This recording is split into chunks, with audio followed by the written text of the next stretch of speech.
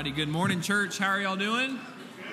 Good. I'm glad to see y'all this morning. If y'all can and are able, would you please stand as we get ready to read Scripture and pray? Our Scripture this morning comes from 1 John chapter 2, verses 9 through 10, and it reads, "The one who says he is in the light and yet hates his brother is in the darkness until now. The one who loves his brother abides in the light, and there is no cause for stumbling in him." Let's pray this morning. Dear God, I thank you so much for allowing us to gather in your house. I thank you for the ones who are able to come, and I pray for the ones who are at home. Lord, I pray that no matter where we are, that we would go forth with the gospel of truth. That we would love those brothers and sisters in Christ, and we would encourage them to do the work that you have set forth for us. God, and I pray as we get ready to read Scripture and hear the truth of the gospel being sung with songs and being preached with the word of truth, I pray that you allow Dalton to be used in a mighty way to lead us in worship. I pray as Ricky gets up here to speak the truth, God, I pray that the Holy Spirit would fill him to speak nothing but the truth, and he would not shy away from that. And that the gospel would be the forefront of his message, and that we would understand that, and someone would today come to know that Jesus Christ is their Lord and Savior and would be saved. And Lord, I thank you so much, and I pray that we can get home safely as well. And we do this all in your Son's name, Jesus Christ. Amen.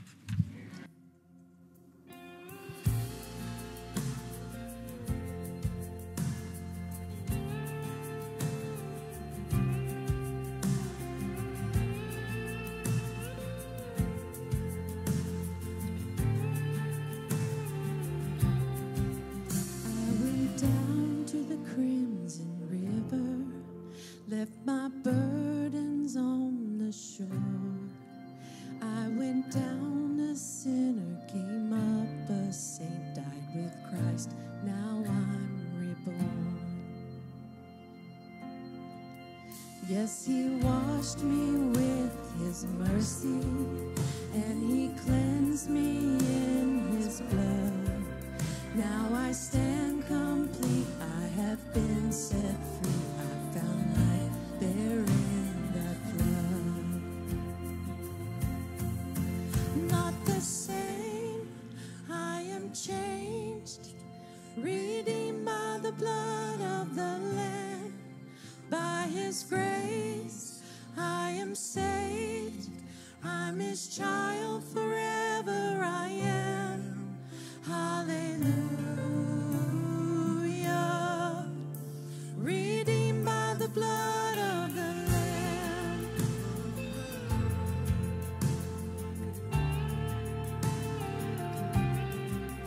Now I have the living water from the well that won't run dry.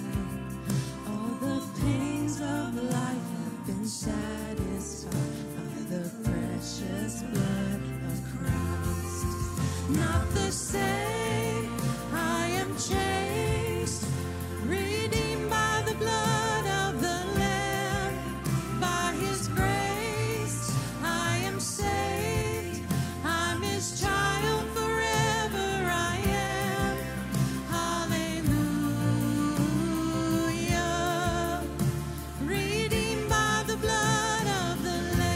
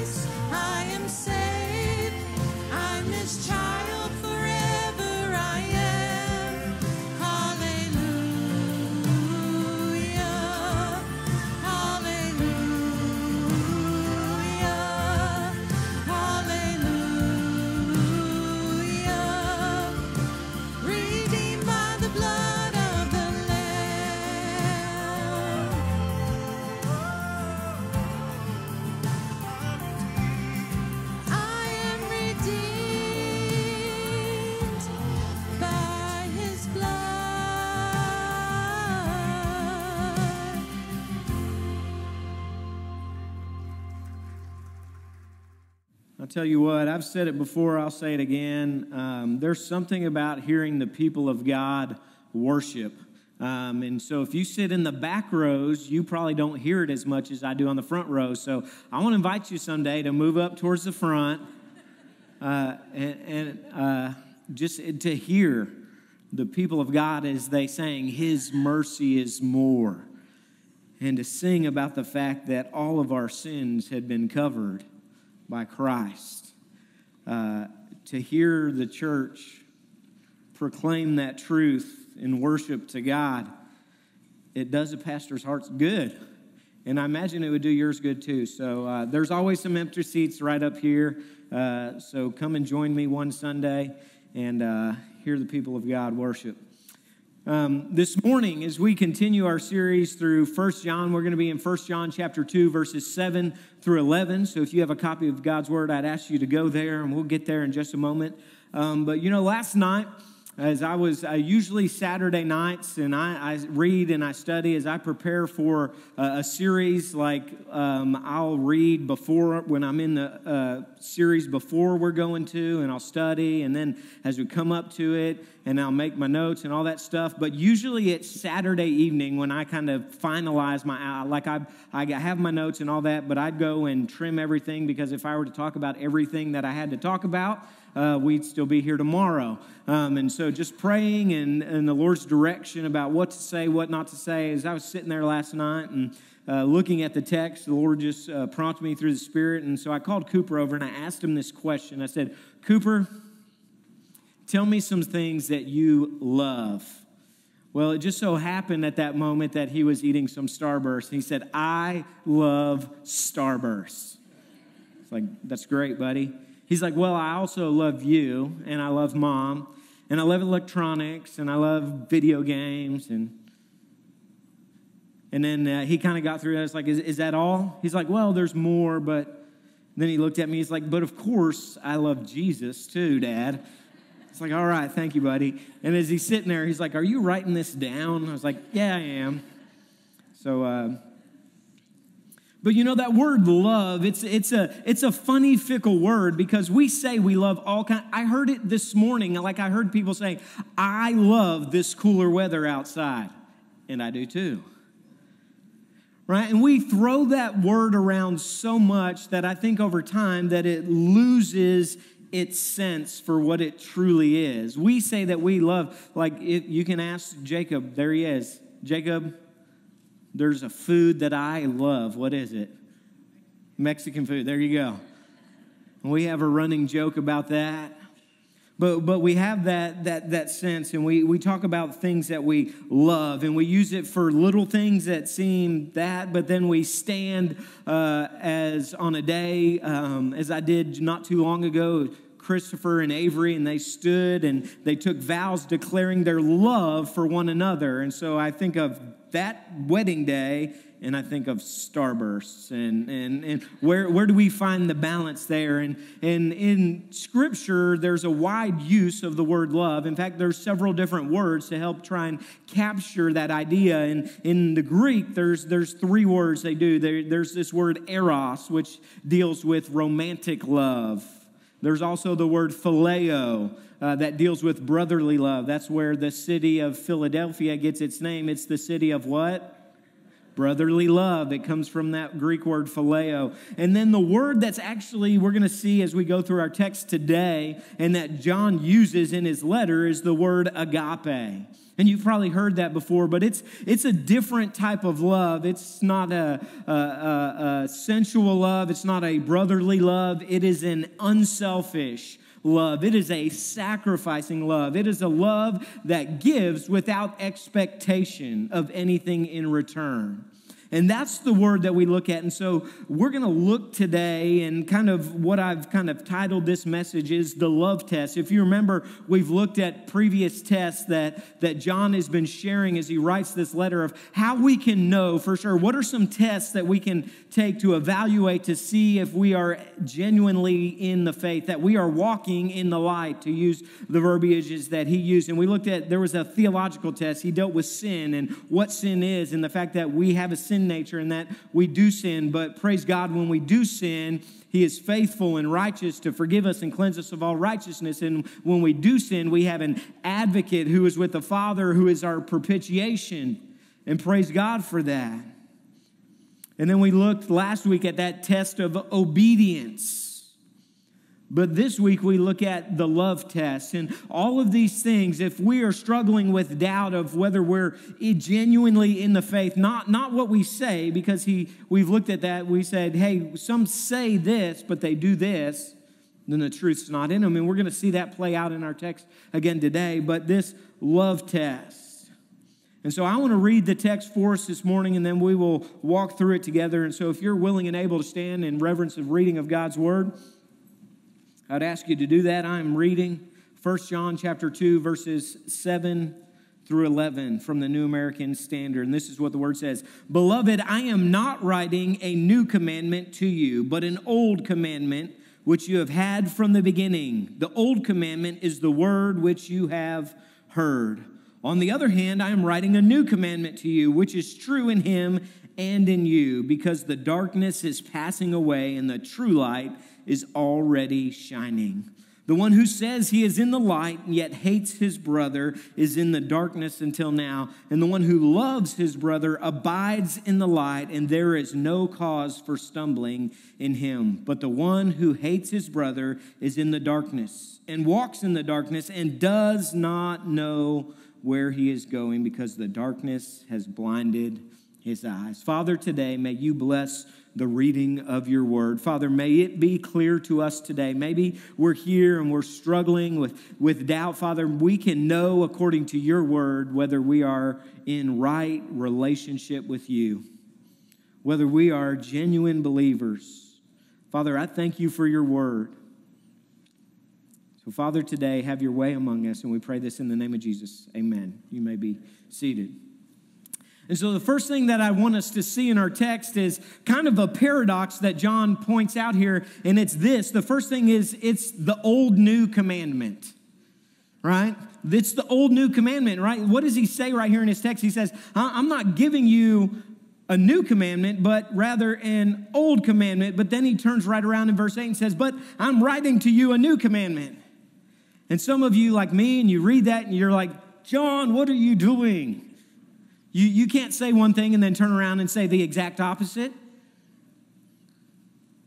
But I think he can. And so let's walk through this today. He writes this text on the old new commandment. Look at what he says again in verse 7. Beloved, and again, it's that term of endearment he's writing, and this is how we know he's writing to the church and to believers. I'm not writing to you a new commandment, but an old commandment which you have had from the beginning.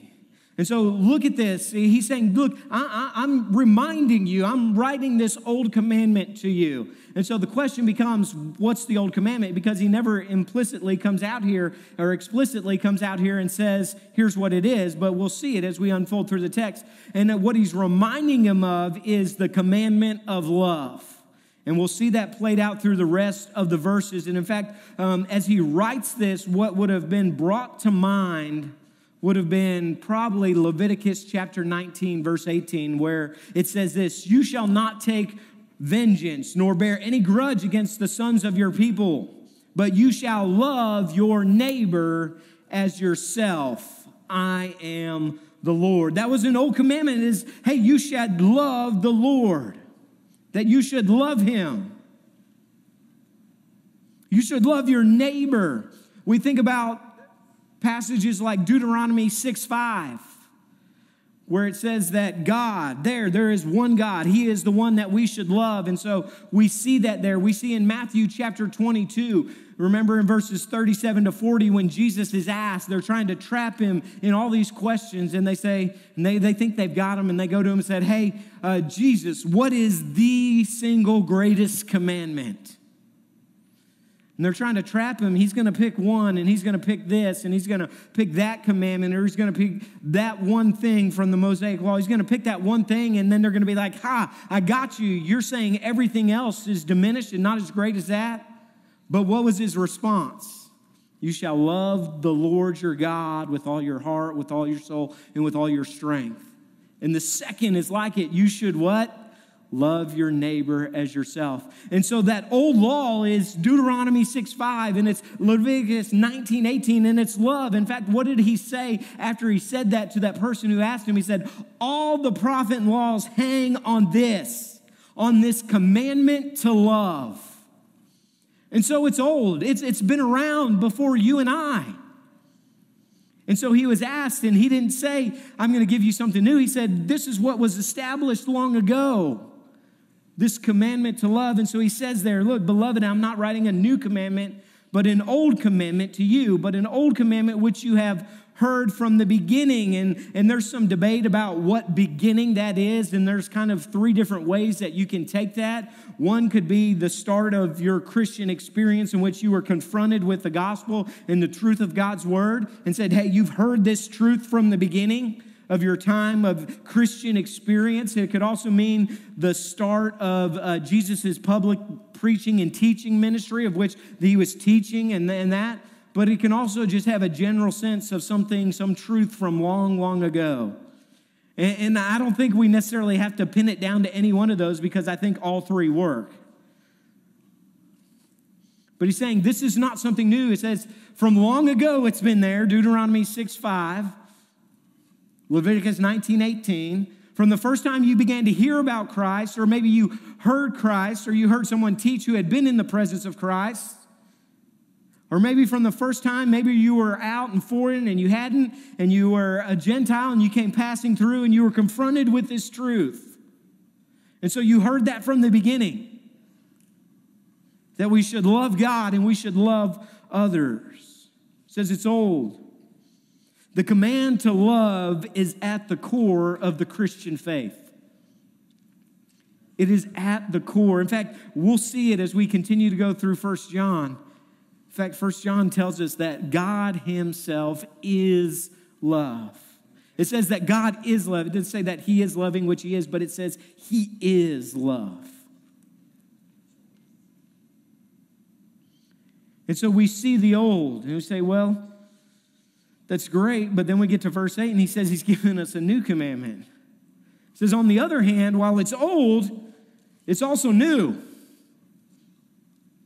I am writing a new commandment to you, which is true in him and in you, because the darkness is passing away and the true light is already shining. And so we say, well, what's new? And I think, and if you remember as we've walked through this, there's such a connection between 1 John and the Gospel of John. We saw it all the way back from the very beginning, the very first verse in 1 John chapter 1, verse 1, what was from the beginning. Whereas John, the Gospel of John chapter 1 says, in the beginning. There's such similarities that cross over. But you know, in John chapter 13, verse 34, Jesus says these words, a new commandment I give you. Guess what it says? That you love one another, even as I have loved you, that you also love one another. In fact, it goes on in verse 35, and he talks about the fact this is how people are going to know that you're in me, by the way you love one another. And so we see that it's old, but then Jesus comes and says, I'm giving you a new commandment, that you love one another. And you say, I know what you're saying. You're saying the same thing I said. It was like, wait a minute, Ricky, but you just said it's old. You show me scripture where it's old, but yet here Jesus is saying that it's new. Where do we find this? How does this play out? Do we get this? Do we understand? He says, a new commandment of which I'm giving you. Do we ever see this played out? And I thought about it. It's like, well, do I ever see an example of this anywhere? And as I thought about it and I continued to read and studied, I saw some different things. And here's one of the things.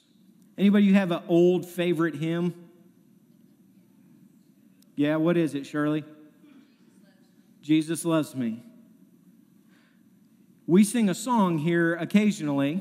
I think, did we sing it last week? God So Loved?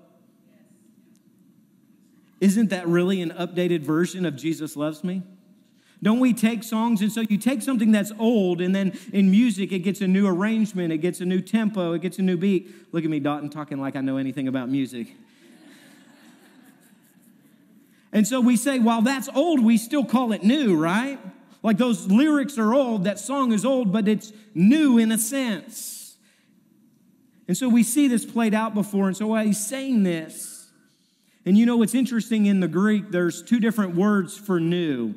One has new in reference to time, like it's new, it's created, it hasn't been that old. Like you sitting here, many of you walked in this morning and you went, those drums are new, they weren't here last week. In respect to time, they are new. But the word that's used here is not that word. It's the word new that's used in respect to the quality of something. And so as John is writing this, and he says, on the other hand, I'm writing a new commandment to you, which is true. And he's saying, which is the truth of this is evident in him. It's talking about Jesus. It's new because in Jesus, we saw the only perfect example of this command to love lived out in all of history. The only time in history on this earth that has been or will be of this commandment fully being lived out as it was given in complete obedience to love God and to love others was in the person of Jesus Christ. And so in respect to quality, it's new because it's the only time that it's ever been observed, fully lived out. It's been exemplified for us. And so what he says here, and on the other hand, I'm writing a new commandment, which is true, and the truth of this is in him. It's in Jesus. We see it. It's lived out. How do we see that example lived out? What do we look at? What did Jesus' love look like as he looked out? And as I looked through Scripture and I prayed and I thought about things that I saw in Scripture, I thought about the woman at the well, who was there at the time of day when nobody else was there getting water because she had a bad reputation. She didn't want to be there when people were talking about her and looking at her and sneering at her. And yet Jesus was there. He didn't say, something's not right with this, I'm going this way. No, he shared with her living water. As we look through Scripture, we look at the tax collectors that Jesus loved. We think about people like Zacchaeus. Matthew was a tax collector. These were people that were hated. In fact, Jesus is criticized for dining with sinners and tax collectors. And yet he embraced them. As I look through the disciples and the way that he loved him, even though you look at Peter who denied, you look at Thomas who doubted, you look at Judas who betrayed, you look at James and John who wanted power and authority, and yet Jesus loved them.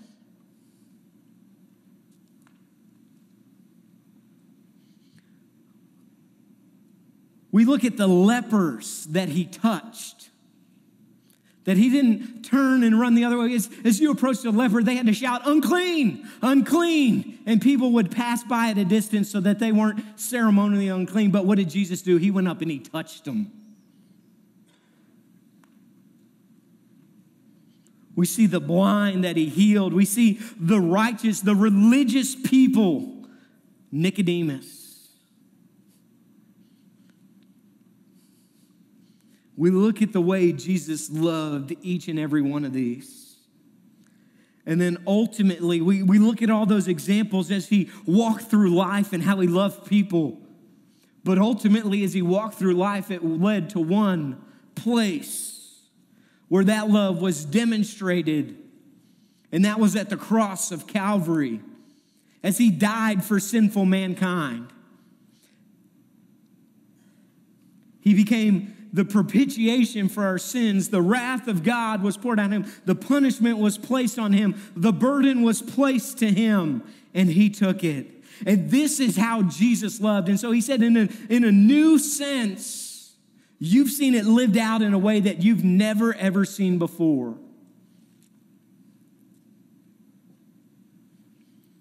He says, because the darkness is passing away, the true light is already shining. Jesus is the light of the world. And when the light shows up, it dispels darkness. And so he's saying now this, in him, this truth in him. But notice what it also says, but it's also in you. And you. And you. And you say, whoa, whoa, whoa, whoa, whoa. Well, I'm not Jesus. But if we are in the light as he is in the light, then we are light as well. And so this should mean that it is being demonstrated the way that Jesus loved us, then we should turn around and love as well. And it should be exemplified in us as Jesus exemplified it for us. And as the light stepped into the world and darkness is dispelled, darkness is passing away because darkness cannot exist where light is. And so as Jesus stepped into this world as light, and as those who have come and placed their faith in Jesus and repented of their sins, and by faith confessed him as Lord, then we become light as well. And so that darkness, guess what? It's passing away because the light is already shining. The true light, Jesus. And so we see the old new commandment. Is it old? Absolutely. Is it new? Absolutely. You say, well, Ricky, I still don't quite understand that, and I'm not sure I fully do either, but that's what Scripture says. It says it's old and it says it's new, so guess what it is? It's the old new commandment, because that's what Scripture says, that we love one another. And we're going to see this in the next. And so in these next couple verses, what happens is verses 7 and 8 that we just looked at serve as the grounds for what John is going to say in verses 9 through 11. He says, here's the ground, because of this old new commandment, here's what we see in verses 9 and 11. Loving all believers is evidence that we walk in the light. There's that test. Remember, if we love one another, this is the love test, how we love other believers. Do we love other believers? And so what happens in verses 9 and 10 is something John has already been doing in this text. He deals with a negative and then a positive and give us those examples. And so in verse 9, he gives us the negative. He says this, the one who says he is in the light, the one who says they are in Christ, that they have been enlightened by the truth of the gospel, and by their words they say, I am a Christian. I am in the light. The one who says that yet hates his brother is in the darkness until now. And what's interesting right here, that word hates in the Greek, it's a present tense verb which shows ongoing action. So if you remember from a few weeks ago, there was a word that I said you might get tired of hearing, and it's the word pattern. Right? And so what this is saying is not a momentary moment where a believer succumbs to the temptation to hate someone, because that will happen. And praise God, we have exactly what is said in 1 John chapter 1, verse 9, that he is faithful and righteous to forgive us and cleanse us of all unrighteousness. And it's also true what it says in chapter 2, verse 1, that when we do sin, if we do sin, that we have an advocate with the Father who is the propitiation for our sins.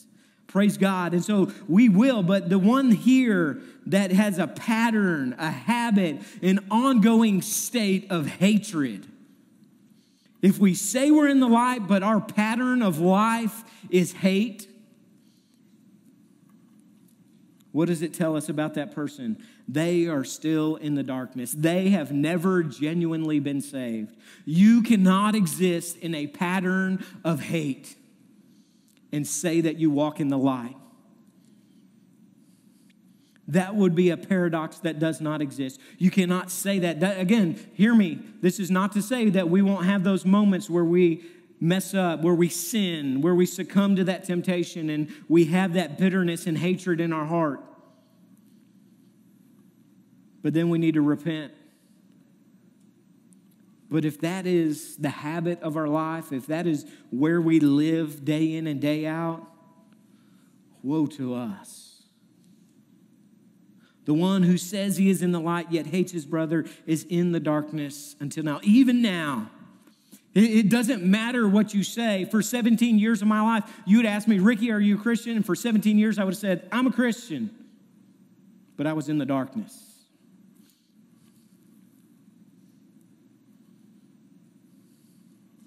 Then notice in verse 10 what it says. It gives us the positive or the affirmative. The one who loves his brother. Notice how it moves from something that's internal hate, that emotion, then it moves to something that is observable on the external. It is not just what we say, but it's also what we do. The one who loves his brother abides in the light, and there is no cause for stumbling in him. So the one who loves, he says this, he abides. We looked at that in our previous, it has this idea of remaining and surety, like they know. It's continual. They have been enlightened by the gospel, and that it is reflected in the way that they live their life to obey the commands of the Lord, to love brothers and sisters in Christ. It's continual abiding. And so the one who does, who exemplifies, who just doesn't say, but actually lives it out, and it's evident in their life that says, I love my brothers. And this word and the way it's used here is dealing with those that are a part of the spiritual family, the church. And that can be the local church, but I also believe the fuller realization is the church universal. We're not called just to love the brothers and sisters in Christ we have here at Lane Prairie Baptist Church. If we do, woe to us. We're to love all believers. It says the one who does abides in the light. They have confidence that they're in the light. They remain there. They walk in obedience there. But it also says a second thing about him. There is no cause for stumbling in him. And some of your translations might word that a little differently. The way it's constructed in the Greek, it's ambiguous at best about who it's talking about does the stumbling. And I think that's kind of by design. Because if you think about it, in one sense, it could mean that that we, because we're walking in the light, we're abiding in the light, we're able to see, therefore we're not stumbling. We're not harboring hatred. And that makes sense, right? You ever try and walk through your house at night? You know, sometimes I get up early in the morning, like this morning at 4 o'clock, I woke up. And so I don't get up and like turn a light on so I can see where I'm going. And so I'm on the far side of our bed, so I have to walk around the end between the foot of the bed and the dresser and make my way. There has been a time where I turned a little too soon. And I'd say I did more than stumble because I wanted to cry when I got my big toe on the corner of the bed.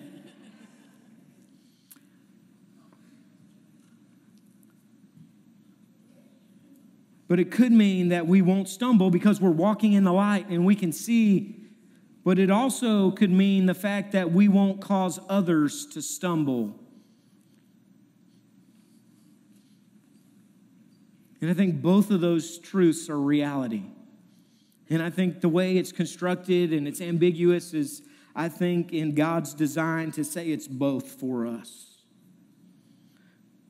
If we genuinely love one another, and that is lived out in us, and those around us see that the way that we love people, and maybe the way that we love someone that's maybe sinned against us, and yet we love them. We've not become a stumbling block to anyone else around that saw that. They saw you who didn't repay evil for evil. And you yourself didn't stumble because you sinned by repaying evil for evil. The one who loves his brother abides in the light, and there is no cause for stumbling in him. And then in verse 11, we get a little expansion of the negative that takes place here. And it's going to show us about the one who actually has hatred, who they are. Look at what it says. It says, but the one who hates his brother is in the darkness and walks in the darkness and does not know where he's going because the darkness has blinded his eyes. It says this one that I talked about up here in verse 9. The one who says he is in the light yet hates his brother. The one who hates, it tells us three things about that person. And it reiterates the first thing that was said in verse 9 is that they are still in the darkness.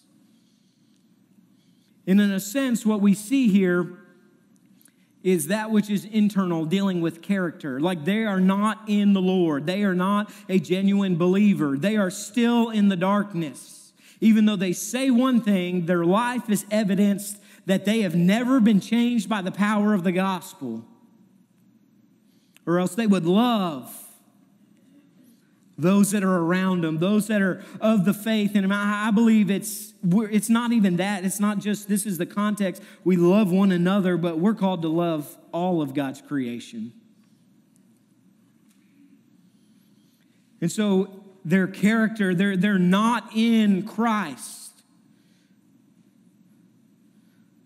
They're still in the darkness. And then it says that that person walks in the darkness. And that speaks to their conduct, the way that they live their life, the actions of their life. And so because their character and who they are is still in the darkness, then the things they do are of the darkness. The way they live, the way they hate, the way they're selfish, the way they indulge the flesh. So the one who hates is still in the darkness. They walk in darkness. They conduct themselves in the darkness. But also, there's a third thing that it says there in the text. And that one does not know where he is going, because the darkness has blinded his eyes. There is no direction. They don't know where they're going. They're in the darkness. Several years back, I was down in College Station. I had a friend of mine who was the director of the Association of Baptist Students. It was the Missionary Baptist version of the BSM down there, still there, the ABS, Association of Baptist Students. There it is. All right. And they were having a college retreat, and he called me up and said, "Hey, I'd like you to come and speak to our college students. And I've got a member of our church who's got a cabin and got acreage, and so we're all going to go stay out there. We're going to cook out there. We're going to worship. You'll teach. We'll hang out. We'll have a good time for the weekend." And so we went out. We had a session Friday night. We did that. We're all hanging out. We're done with everything. And so these college kids decided they're going to go out in the pasture and play capture the flag at night in the dark. And so they're running around, and I was a little bit younger then, but still not young enough. I was going to run around in the dark. Every time I go to stuff like that, my wife reminds me how not young I am compared to how I used to be. But me and my buddy Kyle and his wife Nikki were sitting there, and a couple of the others who weren't running around in the dark. And the door swings open, and a young man walks in covered in blood. As he was running, he thought he was going one direction, but in fact, he was running directly at a barbed wire fence.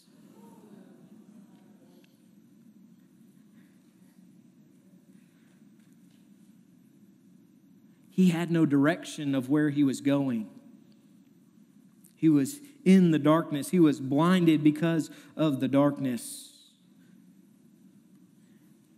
So he got a trip to the emergency room and some stitches.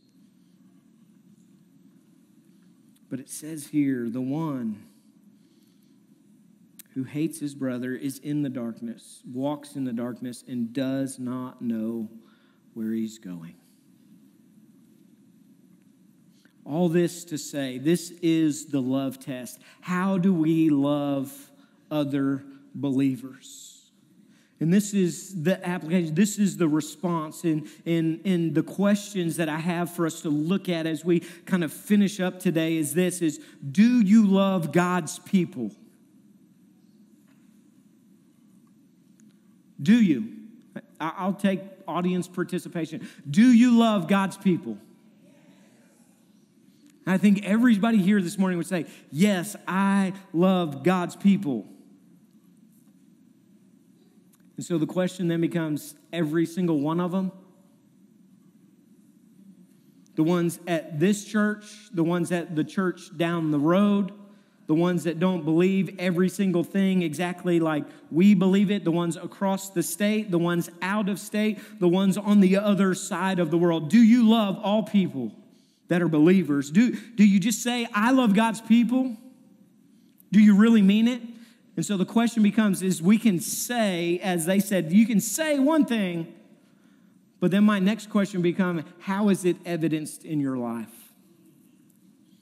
How you say, I love all God's people, then how is it evidenced in your life? Do you pray for them? Do you serve them? Do you give to them? Do you go to them?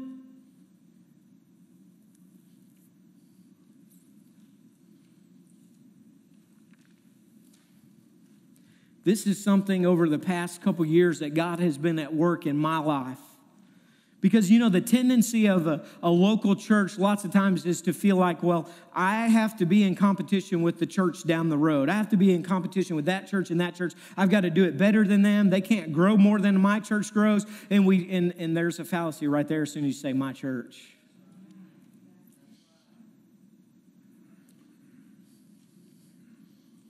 And so way back when we went through that series through Colossians, God was doing a work in me saying, Ricky, it's not about just Lane Prairie Baptist Church. It's about the church. And so you know what? I have pastors from this community that I text, that text me, that we get together and we celebrate what God's doing. I got to text last night. I'm thankful for what God's doing at North Point up the road. Landon Dees, the pastor there. I praise God for what he's doing. But we pray for one another. I'm thankful for a young pastor named Tim Williams in Mount Pleasant, Texas at Gladewater Baptist Church who's doing revitalization work. Last Sunday, after I left here about 2:45, God laid him on my heart to call. I called him. I got home, and then I sat in my driveway for a half hour more and just got to listen to him pour out his heart about where he's struggling in ministry. 28-year-old young pastor who God's given me a burden for, so I pray. It's a church that you and I, whether you know it or not, you probably did at some point, that Lane Prairie Baptist Church has served. Because as he started there with just 9 members,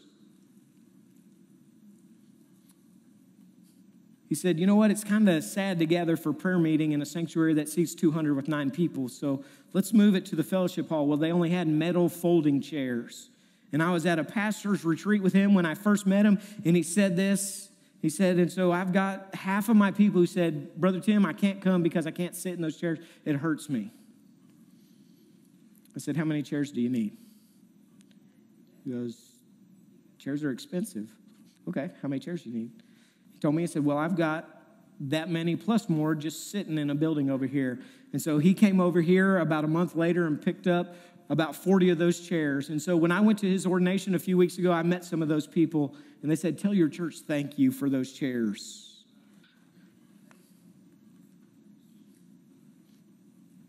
I'm thankful for people that God has brought across my path that I'm able to pray for and serve.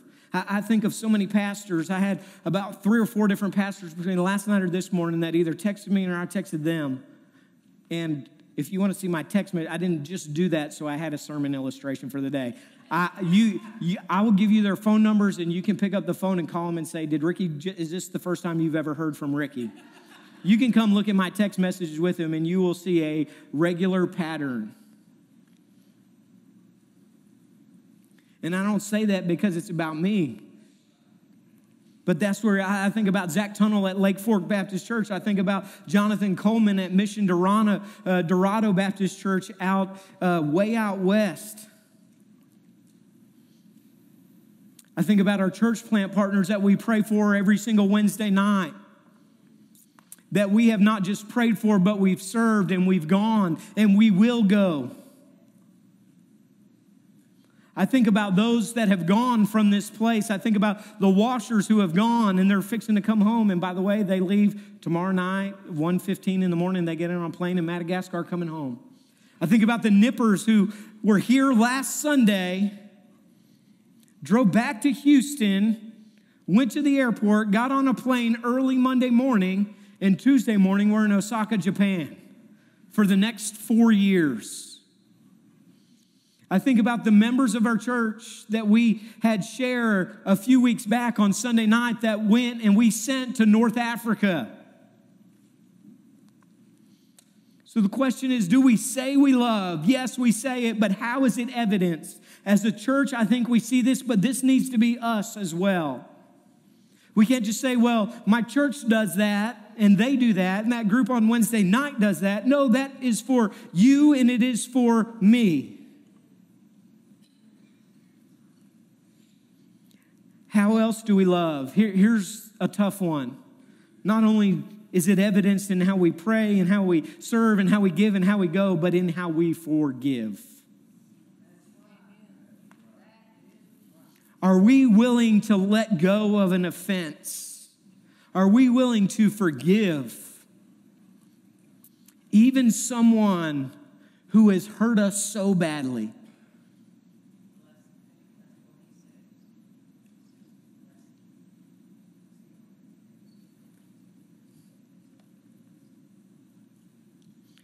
To say we love should be evidenced in how we live our lives. Church, to love like Jesus loved is to live and look as Jesus did. If we say we love, then we ought to look a whole lot like Jesus in the way he loved. So the ones that are unlovely, we need to love.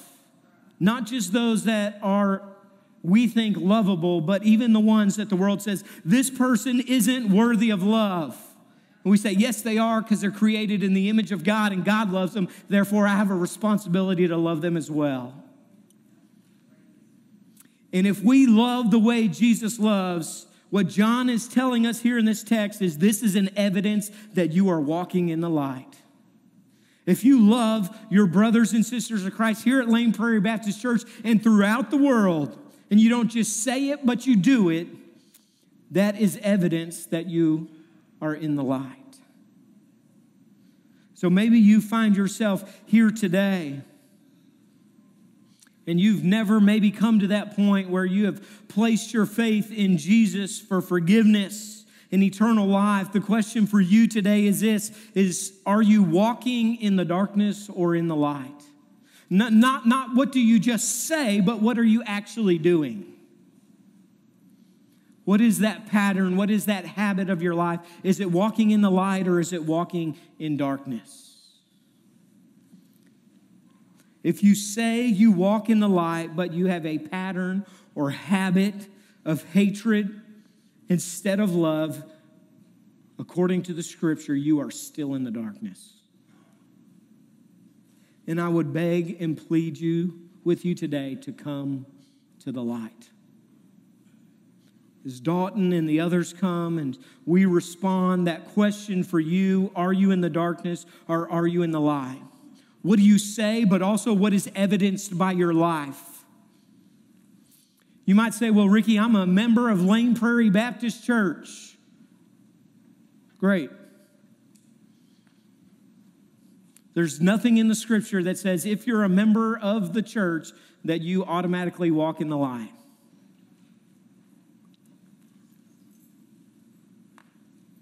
Are you walking in darkness or are you walking in light?